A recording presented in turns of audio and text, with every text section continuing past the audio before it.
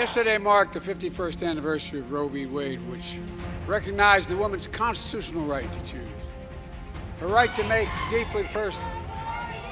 We're going to have this going to go on for a while.